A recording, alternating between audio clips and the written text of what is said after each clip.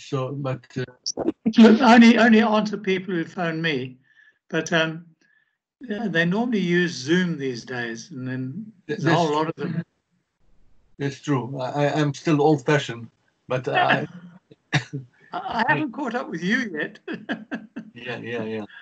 Let me start this conversation with your quote. You say, I have a book here, by the way. Yeah, that's it. Yes, It's your book. it's my book. Yes. I'm carrying it with me and giving it to other people. Okay. I want to caution you against any faults of optimism you may derive from reading this book. Whatever benefit you stand to derive will be entirely dependent upon the effort you are prepared to invest in your own physical and mental fitness. Nothing more and nothing less. Right.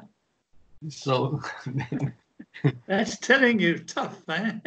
yeah, telling you as it is. Yeah. Right. So, like you look fantastic, by the way. Thank you. Yeah, and we you have a fan club here in New York of yours. Oh, okay. This is pleased to hear. Dr. Art Dubois, and he's my partner in ping pong Parkinson. All right. Okay. Since we spoke last time, I organized the World Championship of ping pong Parkinson. All right. And it's spreading all over the world. Good. You know why it works, don't you? Excuse me? You know why it works. Yeah, because I'm moving. No, it's because you're using your brain to make your movements. Yes. You see, you've got a conscious brain and a subconscious brain. Yeah. You were trying, normally, before you had Parkinson's, you used your subconscious to control your walking and most of your movements. That doesn't work anymore. Correct. So you have to use the conscious brain now. It's not on that side or that side, somewhere inside. Yeah. You have to use your conscious brain to do the walking. But with dancing and ping pong, you're using your conscious brain all the time. That's why you can do it. Yeah. Yeah. It's interesting how people who can barely walk, or they are brought in the wheelchairs. Yeah. They stand up and they play ping pong.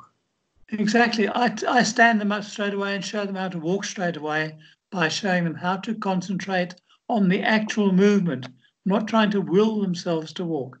And they work perfectly well. Yeah. I've got a guy who phoned me from New York also the other day, or a lady, and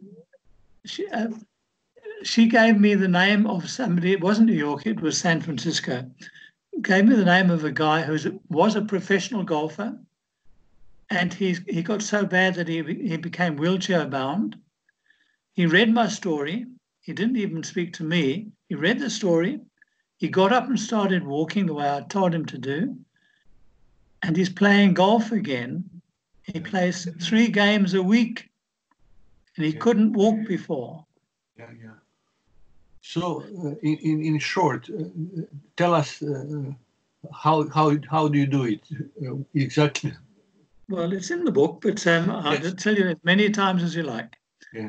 If you know that what I'm telling you works, which I can assure you it does, everybody in the whole world that we've been to, and we've spoken to people all over the English-speaking world recently in the last 2 years or so, and everybody can do it. Not one single person was unable to do it. So what I do, I ask them to stand up and I hold my arm underneath their arm through elbow to elbow. So my arm is inside their arm, which is against my ribs. And I say to them, right, stand up straight. So that's a first conscious movement. Stand up straight. Yeah. Then put all your weight onto your left foot. Put all your weight onto your left foot. Now you can move your right foot. Show me how far you can move it. And they can stand their leg up there like that. Yeah. And I said, you don't have to move it that far. Just move it out enough to walk a proper step. So they put it out. I say, right, now land on the heel. Put the other leg out. And they land on the, and we're walking. Yeah. Because they are thinking about landing that foot, and they're thinking about which leg they're standing on.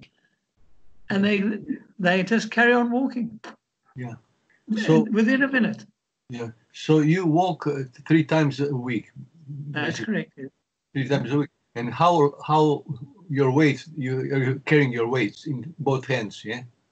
You know, I carry, I've got them in the other room, Yeah. but it's a 1 kilogram weight in both hands. Each one is 1 kilo. That's correct, yes. So 2 pounds approximately each. In each hand, yes. 2.2 pounds. Okay, 2.2 pounds. Right. And what did I want to ask you? So yeah, now medication. Uh, how did you stop using medication? And what is it like? No, you didn't stop. The, the MAOB inhibitor is not a dopamine dopamine medication. You know what dopamine does? Do you know what dopamine does? We produce dopamine. You produce dopamine in the brain, yes. That's why with walking you produce more dopamine. With an MAOB inhibitor, it stops the breakdown of the dopamine you've already got in your brain. So you get to use more of the dopamine you've got. So you don't have to put dopamine in the form of levodopa, which is what Cinnamid does, Yeah. which only lasts for 2 or 3 hours, and then you're actually worse off than you were when you started. Yeah. And it's all just tiny little bit, but those tiny little bit adds up. At the end, after a few years, the Cinnamid doesn't work anymore. But you don't need it in the first place. If you take an MAOB inhibitor and do fast walking, you can get over your Parkinson's. You can overcome it. I've still got Parkinson's. I still have a lot of problems: constipation, insomnia. My hands shake terribly when I don't control them. I can control my shake. There it is, no shaking. Yeah. But if I get stressed, this is what I can't control it. Correct. So I control my stress levels. I do brain exercises, Sudoku puzzles. You know what Sudoku is? Sure. You've got to get this brain working again. Do lots of brain exercises. Play card games, bridge, any form of card game. You have to think. Yeah. And crossword puzzles, Sudoku puzzles, anything to make this brain active. Yeah.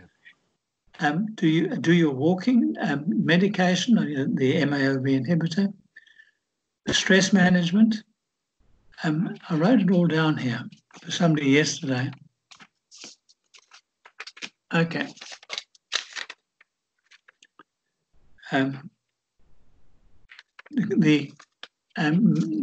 Knowing how to consciously control our movements. In other words, instead of trying to will yourself to walk, you consciously stand on one leg, put your weight on the other leg, stand on that leg and put the weight on the other leg. And as long as you keep doing that, it works. You know? Attitude. If you've got the right attitude already. If you have the right attitude to find solutions rather than saying, "Oh, me, I've got this and I can't get rid of it," you know. If you feel sorry for yourself, you're not going to get anywhere. Okay, that's it. That's all you have to do. Yeah. So tell me, how did you get rid of the medication? Slowly or? But no, once I'd done that walking for several years, Okay. I had got my brain so much dopamine in it and producing so much dopamine, I didn't need any medication. Yeah. But what was the process? How slowly of the medicine or no? No, with an MAOB inhibitor, you're either taking it or you're not. You can't take half a pill or a quarter of a pill or something. Mine was 2 pills a day. If you don't take both of them, you might as well not take any. I just stopped taking it. I could feel the difference for about 3 or 4 months, and I had to think a lot harder. But your brain has been programmed to thinking that you can't stop the medication. So I can't do that. You know, they've been told me I can't stop. Correct. There's no reason why you can't stop. Yeah. There's no reason why you can't stop. So you stopped cold turkey, what they call. That's correct. That's right. Twice I did that. When I was taking the Cinnamid for 2 years, I changed to the MAOB. no slowly going off, just went off of it and took the MAOB. What's That was it. MAOB? What's MAOB? MAOB is the type of medication. Monoamine oxidase beta. Monoamine oxidase is an inhibitor. It inhibits the breakdown of dopamine in your brain. Every chemical you produce in your brain, sex hormones, all these things, are all produced in the brain. If you don't use them within a certain time, the body is programmed to get rid of them, all of them, if you haven't used it. Otherwise, it builds up and builds up and builds up and causes you a lot of problems. Yeah. So it does this with dopamine. Even though you're short of dopamine, when you're sleeping, you're not using any dopamine. So what you produce then gets thrown away because you haven't used it. Yeah. But if you are producing more dopamine, you don't have to worry about those things. Yeah. So you dropped medication once, and then you went back to the medication. At the end of the 8 years, I came off medication because my blood pressure was up to 260 over 190, Wow. which is rather high. Okay, and it's caused by monoamine oxidase, MAOBs. They cause high blood pressure. Okay. So I came off. I had to come off, otherwise it would have killed me. Yeah. And then I thought, well, I need this. I didn't know that I didn't need it, but because I'd been trained to know that I need it. Correct. You see, I went 3 months and then I thought, well, I'll go back just for a short while and see if it raises my blood pressure, which it did. And I came off it again. And then 3 months later, I went on to it again. And after that, I stopped going back onto it. And within 3 months, I came right. And how did you manage these 3 months? Will you be shaking? I just did my walking every second day, and I consciously do everything that I want to do, yeah, which is no problem. Yeah, but did you shake a lot, much more? I still shake if I'm stressed. So I have to check my stress levels and concentrate on holding my hand still. Okay. Yeah. If it's shaking like this, like down here, you can't see it, but I've now got a resting tremor. With a resting tremor, if you hold your fist like this, it stops because you're not resting. Yeah. If you hold your hand out like this, it stops because you are using your hand. Well, if you move, there is no shake. If you move, there's no shake. That's right. That's like with a resting tremor. If I would dance to the refrigerator, like dancing to the refrigerator, nothing will happen. Right. I would just calm. Right. That's what they say. Dance to the refrigerator. Well, do you get there? Sure, I get there. Okay. Yeah. So now, and when I'm stressed, I can't write at all. I can't use the phone. I can't do anything until I consciously do everything slowly. Yeah. Then I can write slowly. And when the stress is under control, it disappears. Yeah. For me, it's important that I have television shows that I have to be live performance for an hour. Okay. And that's very stressful. So what I used to drink is propanolol. Mm-hmm. Yeah, I've heard of it. I don't know it. That's a beta blocker. It's not levodopa. It's just beta blocker. No. Just calms you down. And then if it works, that's fine. No. Yeah. Does it have side effects? Yeah, I'll bring the medicine that I use. I don't know if you know. It's in the kitchen. Propanol is that's what you're using. No. I'll just bring it just for a second. Okay. I know. Okay.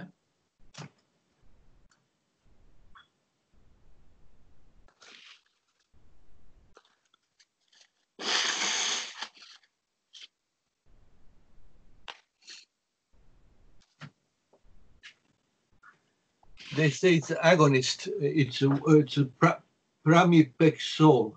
Yes, pramipexole. No, yes, okay. It's like this. Yes, I know the one, pramipexole. Yes. Yeah. I know it. Yeah. And the other one is levodopa, which is carbidopa, levodopa. Carbidopa, yeah. Now, those are the ones, both of these are the ones that are not doing you any good. Yeah. They become cumulative. They don't stop. They accumulate the side effects. Eventually, you basically are locked into them. How long have you been taking them? A couple of years. Okay, that's already a long time. But Yeah. how many of you each are you taking a day? I'm taking one a day of pramipexole. It's 1.5 milligrams once a Right, day. and levodopa, 1.5 tablets 3 times a day. there's the problem. Yeah. Now, what I would suggest to you, if you're doing the walking, if you're not doing the walking, I can't help you, okay? Because you're not replacing the brain cells. But if I'm playing ping pong instead of walking, is that the same? It's not the same, no. It's not the same. You can't, unless you could hit that ball all the time without stopping for an hour. I'm walking fast for an hour, Yeah. and my brain thinks I'm in trouble. You've heard of fight or flight. No. If the brain, well, there's something called fight or flight. When the brain thinks you're in trouble, Yeah. in other words, your reaction, which is when your brain thinks itself, if your reaction is that it thinks you are fighting or you're running away from something, it produces what is known as growth factor right throughout your body. Every different type of cell in your body has a growth factor to repair it or replace it if it gets damaged. Do you know that? No, I don't know that. It's called growth factor. Write it down if you would. I think I heard of it, but okay. I'm not sure. The one growth factor that we want is called GDNF, glial-derived neurotrophic factor. Yes, I heard about it. It's in your book. It's in your book. Yes, I've heard it and I read about it. Yeah. Okay. Now, GDNF is produced by the brain when you do fast walking. It isn't produced in anything else that I know to the extent that it is with fast walking. Okay. But why would it think you're in trouble with playing ping pong? It doesn't think you're in trouble. You're enjoying it. Now, when I'm walking fast, I'm putting a lot into it, and it's not comfortable. But so what? It's what I have to do. Yeah. Now, so what's the distance that you walk? It's 7 kilometers or? I still walk 7 Ks, yes, 7K. In an hour. 7K in an hour, yeah. Yeah, and okay. I'm 85 years of age. Yeah, you look fantastic. Thank you. Second time I'm saying, but sincerely, and you're smiling. Your facial expression is good. It's good, yeah. It didn't used to be. Yeah. You see, I produced enough dopamine producing cells in my brain to produce enough dopamine to live a normal life. But when I stop the walking, it goes back down again. Yeah. Because I'm not producing. Yeah. The Parkinson's is still killing brain cells, and I'm still replacing brain cells. So I stay normal. Yeah. If you're not doing that, you're going downhill. And those medicines that you are taking have got side effects, and those side effects build up. So just be careful. If you can go for a whole week taking 1/2 of a pill less, in other words, take 1.5, 1.5, and 1. Then the next week, take 1.5, 1, and 1. The third week, take 1, 1, and 1.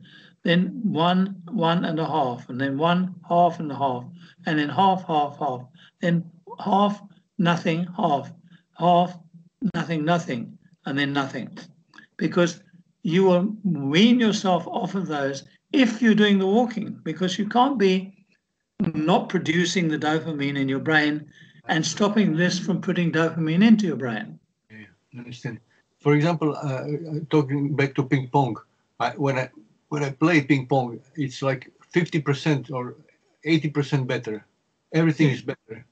After you've had the medication. Yeah, I still have the medication, yes, but with medication. When does it feel better? What makes it feel better? Well, after I play ping pong, you feel better afterwards, yeah. It's just like a day and night difference. Right, yeah. I would say that's got to do with the production of another type of chemical in your brain. Yeah. I can't think of it offhand, but everybody knows it. It's not endorphins. It may be endorphins, but you see, when you're playing, you get this, whether you're sick or not. You get a high, as they call it, after the game. That's what. Yeah, but that's what I have to think about. For example, I cannot hit the ball if I don't think about it. Well, that's obvious, yes. But when you've played again, you've got this high that you build up, which you would have if you were well, and you didn't have Parkinson's. You still get that high when you've played a game. You feel good after playing a game. You might feel tired, but you feel good, right? But I have to pre-think. For example, if I hit, I have to think about it in advance. Well, that's what I've told you. You've got to do with your walking. Yeah, that's what I mean. You've got to think about everything. Yeah, it's very tiring to do that, but it works. Yeah, I'm not playing automatically. No, you can't. You can't walk automatically. You can do nothing automatically. Yeah. You don't need to. Yeah. Wonderful. Did you tell me? Did you ever act Yes. You did. Yeah. You look like it's in your book. You haven't read the book yet. I read it, but I forgot it. Okay. Yeah, I did a lot of acting when I was young, in my 20s and 30s. Yeah. But then my business sort of took over, and I didn't have time to do acting. Yeah. But I'm not acting. I mean, this is me. Yeah, I understand. But you have very good expressions, and you speak clearly. Yes. So that I did. My Parkinson's took that away from me. You know that. Yes. It took something away, but not everything. Almost everything. I couldn't form words, and I couldn't put words together. I just couldn't talk properly. And I ran a big company, and I had to speak to stock exchange meetings and, very important affairs, and I couldn't do it anymore. That's why I gave up. It's fighting a losing battle. Well, it doesn't look like you're losing to me. No, because now I don't have that worry running a big company. I understand. I avoid stress like a plague. Anything stresses me, I don't do it. Okay. And for me, it's opposite. Everything what stresses me, I do it. Sorry, everything? For me, everything is opposite. Whatever stresses me, I do it. Well, then you've got to stop doing it. But some things don't stress you. Work doesn't stress you. It's the problems that come as a result of what you're doing. Those are the stress. That's what stresses you. Yeah. Most stress comes from people. Your relationship with other people. That's true. And now, if you were to explain to those people what it's doing to you, because they won't know, and you're not being nasty, you're being honest, and this is fact, you say, this worries me. When you do that, it worries me. Or when you ask me to do this, it worries me. Now, if we can find a solution to that, then I won't have this stress, and I will enjoy your company the way I've always enjoyed your company. And that goes with your children, and it goes with your wife and your parents. If you don't still have parents, but you've got the same problem with all your relationships. You've got to not allow anything to stress you. You've got to talk about it, and you've got to find solutions, because everybody wants to find solutions, unless they don't care a damn about you. So when you talk about it, they understand. We just don't talk. With Parkinson's, we just get stressed, we start to shake, and they don't know what's going on. Correct. If you were to say to them, look, you've just stressed me. What you just said stresses me. And they won't jump down your throat. They're going to say, oh, why? And you tell them why. And then the stress goes away. It doesn't happen anymore. So you've got to work at these things.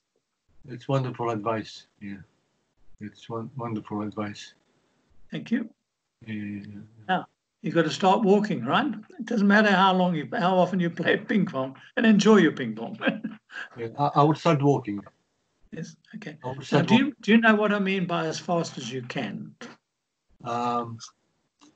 It's tell me. I think I know, but maybe you can tell me more. It's all to do with your breathing, and of course your muscles. Your muscles get stronger as you do it more, so you go faster from doing it more.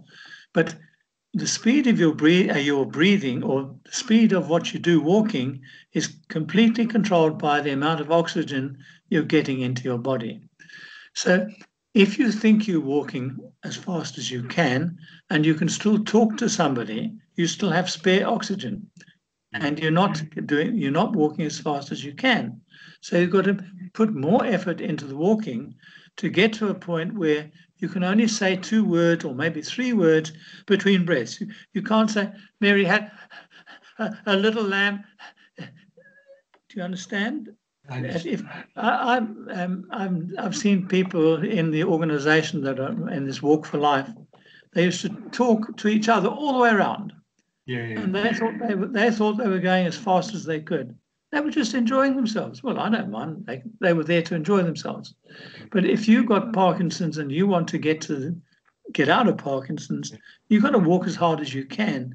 And the best way to measure it is to see if you can say 2 words, it's fine. If you can't say anything, you're going too fast. If you can say more than 2 words, you're going too slow. So, and that will keep changing, because if you measure, sorry, you want to say something, but I'll finish. If you want to measure, which you've got to do, how far you walked in that 1 hour. Well, you won't start at 1 hour. You start at 10 minutes if you can. See how far you walk in 10 minutes. And then every second day, walk the same space, the same direction, and see how far you walk every day. And after 2 weeks, you will have walked a lot further than you did the first day, which tells you that you are getting better, right? Yeah, stronger. Now, stronger, yes. After 2 weeks, you add a little bit of time, maximum 5 minutes. So if you start at 10 minutes and you're able to do another 5 minutes after 2 weeks, then you do 15 minutes for 2 weeks. Then you do 20 minutes for 2 weeks. Then 25, then 30, 35, 40, 45, 50, 55, 60, and you stay at 60. When you're doing 60, which is 1 hour, what you did in those first 10 minutes will be maybe half what you're now doing. And that tells you you're getting better, right? And it keeps on getting better until you get to your limit. My limit was at the age of 64 when I was walking 10 kilometers in an hour. In 70 minutes. In other words, I was doing 7 minutes a K. Now, 7 minutes a K for a man of 60 odd and a man of 80 odd is a good time. Yeah. Okay. Yeah. So whatever it is, it is. You know, there's no what you've got to get to or what you should be doing. It's what you can do, your body, your lungs. Okay. Did you ever smoke? No. No, you're lucky. Okay. You can clear the lungs from smoking, not 100%, but using whatever you use, you make better. The body thrives on use. It disintegrates from non-use. Okay. Now, you know that. You know that. Yeah. Well, thank you so much for participating, for showing. We wanted to establish words in your name, Yes. so, and we still were not able to put that together. But just that you know, you have a huge respect here. Thank you. Yeah, huge respect. Now, Nenad, if you'd like to do a Zoom talk with all the people, now they call it a conference talk. Yes. You know, yes, it works very well, and I can talk to them all as if I'm there. Fantastic, fantastic. Okay. We will do that. Please do. Yeah, when we put when we gather together again. Yeah, that's right. Yeah. Okay. We'll do that. That will be fantastic. Right. It will be fantastic. If you know how to set up a Zoom, I don't know how to set it up, but they just give me their number and a code or something, and I put it in, and then we're talking. Yes, I did the same thing, but I finally made a count, so I will explore a little bit that. Good. Okay. Good. This is still good. This still works for me. Good. Okay. And I can tell you something for when you want to record on Skype, you have a record button. You can record, but you have to stop recording before end. Otherwise, it won't be saved. I see. Okay. So But I don't.